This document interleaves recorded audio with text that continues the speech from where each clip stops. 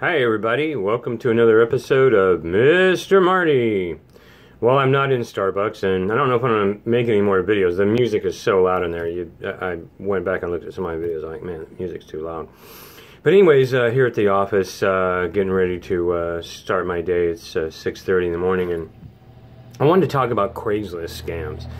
And not so much specific scams that are out there or specific individuals who are out there trying to scam, and some of these individuals are known, by other people, and this isn't the first time that there's been, some type of issue with, integrity or something not being right with them.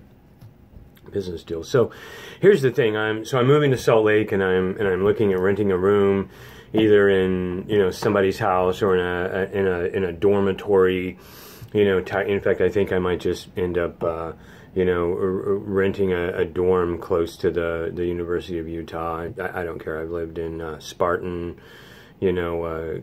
conditions before, so it's no big issue for me. So I'm on Craigslist, and I'm looking at all this stuff, and I used to think that I was kind of impervious to this stuff. I used to think, well, I'm a pretty smart guy. I would never send money to someone, buying something or renting, somewhere sight unseen. But in fact, that almost happened to me. I mean, I was pretty close to getting getting the money. They were asking quite a large. The one person was asking quite a large amount for deposits, and I was almost like kind of going down that road of getting ready to wire money or whatever, or send them to the end. But the thing is, and that's really what I talk about, are the red flags. Red flags kept coming up in these conversations I had with this one individual, and I just kind of ignored those red flags, even though I tend to think of myself as pretty smart. I just ignored them because I wanted this place so bad, and because I'm up against a deadline.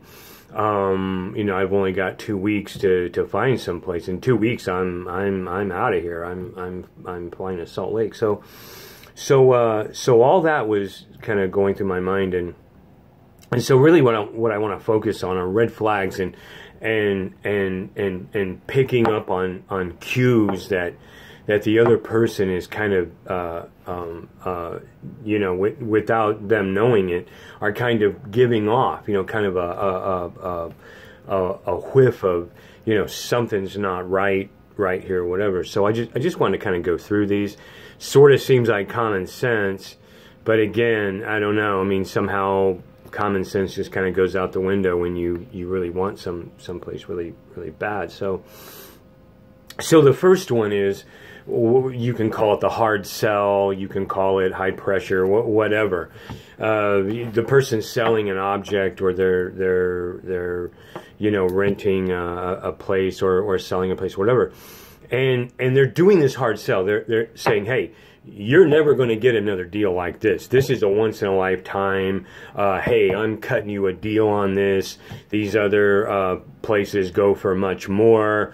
And this comes up repeatedly in the conversation, where they are telling you verbally that you're never going to find in any other place like this, or any other object at this price, and whatever. It is the golden opportunity that you have to get in on. Well, that's the first red flag. Because here's the thing. Again, if you kind of step back at this and look at it, if you have something that's of worth, I mean, for years now, I've been selling firearms, and I would go to gun shows, and I would buy collector item firearms, and I would go to other gun shows and sell them, or sell them on the various bulletin boards that specialize in this in the valley where I live. And when I had, a couple months ago, I had been sitting on this one firearm that was just very rare, and I knew it when I bought it, like about 1.5 or 2 years ago, and so I just sat in my closet. and I need to raise money for this trip. So I went down to one of our local gun shows, and I mean, the guy saw the sign. I had this sign which said what was. The guy said, "Can I see it?" Bang! It comes out. The guy almost like had a coronary. I mean, he knew what I had, and I knew what I had. I didn't have to say anything to this guy, and he never tried to lower my price. Bang! You know, the money came out, and in fact, I sold that within 5 minutes of walking into that gun show. So something that is really a good deal, you know, that's the person doesn't have to tell you that. So the first red flag, the hard sell, the high pressure. The second is the person starts to tell you verbally, and you can get into semantics here. You know, are they boasting? Are they just verbally informing you, or whatever? But the person starts to, you know, recite all of their altruistic acts. You know, I donate to the Red Cross. I tutor disabled kids in my spare time. I donate huge amounts of money and time to these organizations, and I'm doing this and that. And, you know, you think you're talking to, you know, Mother Teresa. You think you're talking to someone who, you know, just, you know, does all these altruistic acts. Well, people who do that, and I know a lot of people who do that.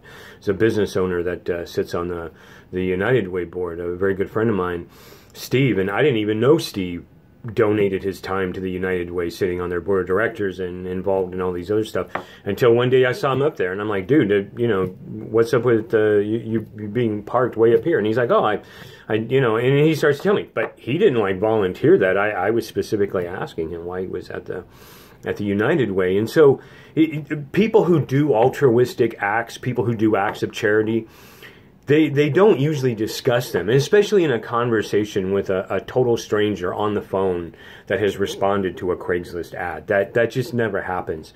So that's red flag number 2. They're just talking about all their charity work, their altruistic acts, how involved they are in the community, and it's all part of the construction of this trap.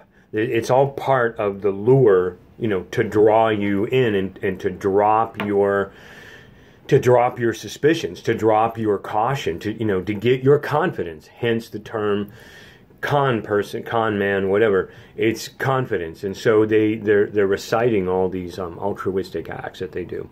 Red flag number 2. Red flag number 3, wealth, money, property. If the person that you're talking to starts dropping in conversations, my wife and I vacation in the Hamptons every year. I know, really? I've never even been to the Hamptons, but I know that you've got to be pretty wealthy to vacation in the Hamptons. I know this. And so when you're telling me that you and your wife go to the Hamptons, you know, all the time, and yeah, I was in this business deal, and I own property here and there, and I fly all over the world, and I do this and that. You know, people with wealth, people with property, people with money, they do not tell you. They don't. You know, I know several property owners in downtown that are extremely wealthy. I happen to know that simply because I you know, know who they are. They don't volunteer that information. In fact, some of the property owners downtown, I don't even realize they even own certain properties until it kind of, I'm like, hey, does you know, Joe own that one? And then someone will say, no, that's you know, that's Dolores. You know, she whatever. You know, and I go to Dolores and I say, hey, Dolores, I didn't know, you know, you owned this building. Oh yeah, yeah, I happen to own that one too. But they don't like volunteer that information.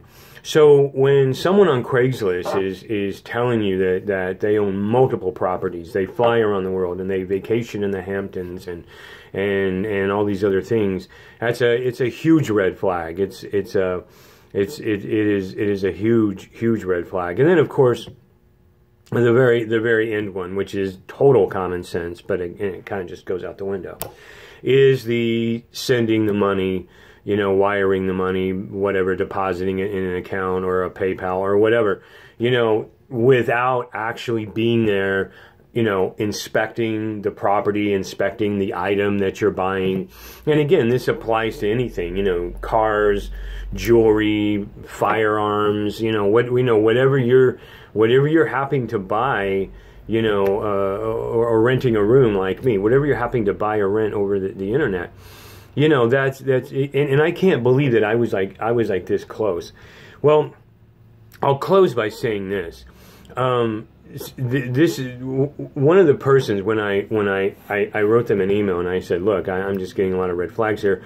So here's the deal. I'm not like saying no, but here's the deal. I'm gonna be flying in on the 31st, and then I'm gonna look at the property, meet you face to face, and then, you know, we'll kind of conduct our business. And I get this angry email with like 4 paragraphs of how the red flags were on me and that I was trying to deceive them. They even brought up in the email, they said, well, you said on the phone that you were ready to write the check and send it right now, so I guess you're a liar. Well, no, I wasn't a liar.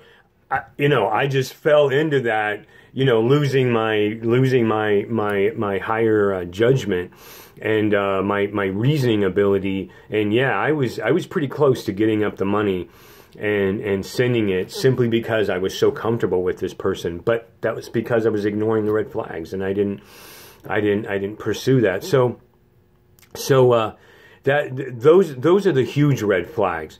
Don't send money, you know, unless you see the property.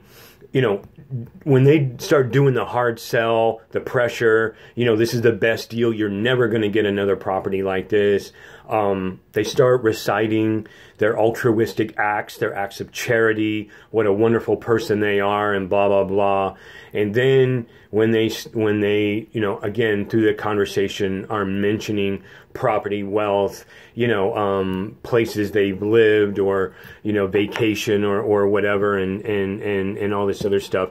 You know, I mean, if you tell me you spend 6 months of the year in the Bahamas, that I know you've got money. I know, you know, or you're telling me that in order to make me believe that you have money, and that so I will send my money to you. Well, I don't know, because I don't know anybody who spends 6 months in the Bahamas. So, anyways, but so and then the other thing is they get upset when you don't kind of like, you know, walk into the trap that has been so carefully constructed. So hey, the bottom line is, you know, it is what it is. And so my game plan at this point, after learning several of these lessons on Craigslist, almost parting with my money, but not quite.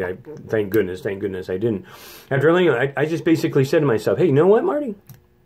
If you miss out on it, so what? It's better to miss out on something than take a risk and you know, end up parting with your money, or you know, or just as bad, maybe it's not a scam, but maybe that person, you know, I need to like see them. I need to, you know, and get a person to person. So at this point, here's the game plan.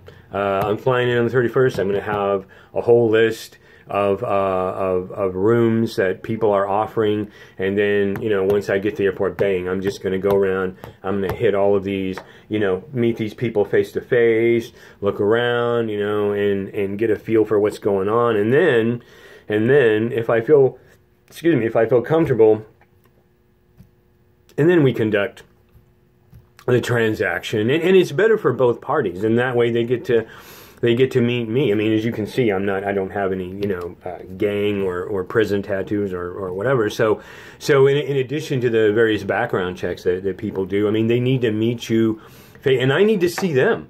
You know, my prospective landlord, I want to know, you know, does this, you know, the guy I'm renting from, I mean, he might sound great over the phone, but does he have prison tats going up his neck? You know, does he have a tat that says, you know, 187 on 50? I actually saw a guy on the train the other day. He had a tattoo, 187 on 50, which he's advocating murdering a police officer. I mean, obviously the guy had been in the prison, but these guys, I mean, you don't know when you're dealing with them over the phone. So this is just Mr. Marty saying beware of Craigslist internet scams. Go with your gut. Go with your gut of what your gut is telling you. And look at those red flags. And don't send money unless you're eyeballing this in person and you get to see that person face to face. Because who knows? Like I said, they could have all these, you know, prison tats and stuff. And you don't know. Anyways, another episode of Mr. Marty saying beware of the Craigslist internet scam. Have an awesome day, folks. Bye.